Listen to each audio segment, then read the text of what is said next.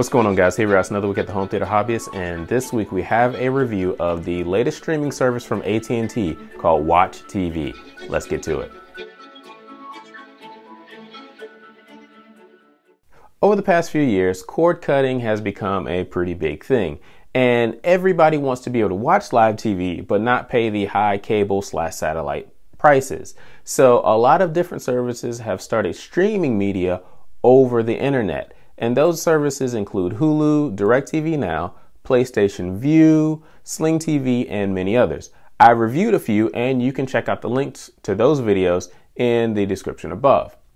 Now today I'm actually reviewing a new entrant into that. It's from AT&T. It's called Watch TV. AT&T Watch TV.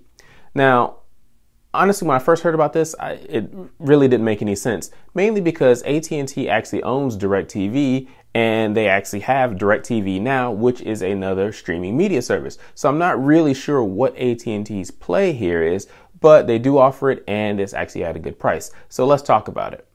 Watch TV starts at $15 a month, and it gives you access to 30+ live channels, including BBC America, CNN, the Food Network, HGTV, the History Channel, TNT, and more. One omission is the lack of sports content, but that may change in the future. Currently, they're only allowing a single stream, and it's not available outside the US. You can download their app on iOS, Android, Apple TV, Chrome, and Amazon Fire TV. If you have an AT&T Unlimited and More plan, you already have access to this great service.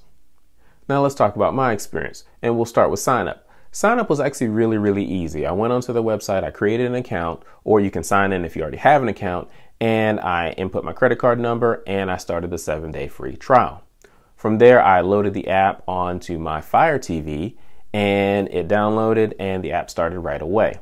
From there, the first thing I noticed was the user interface, which was actually really good. I was able to just use my left, right, up, down buttons on the remote and find all the things I needed to find, all the channels that they had to offer. And so I would say that the user interface is actually pretty intuitive.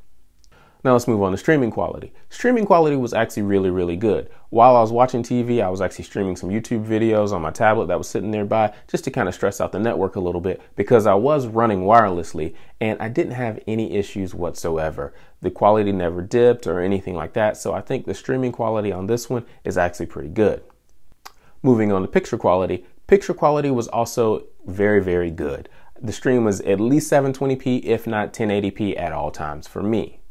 Audio quality was also really good. I didn't have any issues with the audio and video being out of sync or lip sync issues. Everything sounds really good. Mainly 2-channel, but sounds really good. Now let's talk about the pros and cons of this service. The first pro I have to mention is the price. At $15 a month, I have not seen any other live TV streaming media service that offers that kind of price for live TV. So you gotta give it to AT&T. They are coming out the gate swinging. The next pro I want to mention is the fact that this service does have DVR functionality. You can pause and play live TV. Certain shows allow you to fast forward and rewind depending on where you are, but you can do that. Right now it doesn't have the ability to record shows, but you can at least pause in the middle and run to the restroom and go get a snack or something like that. So that's a definite plus.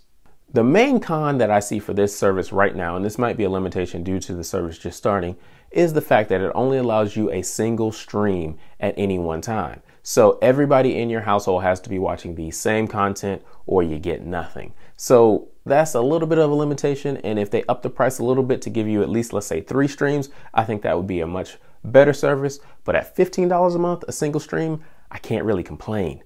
But that's the only con I really see. Overall, I think this is a really good service. At $15 a month, the quality is really good, guys, and I don't really see anybody doing anything better. Single stream is a little bit of a downside, but if it has a channels you watch and you can deal with a single stream, this is definitely the package to get. Thank you guys for watching. Please like, subscribe, comment. Consider supporting us at patreon.com/hometheaterhobby or using the Amazon affiliate link below. We'll talk to you next time.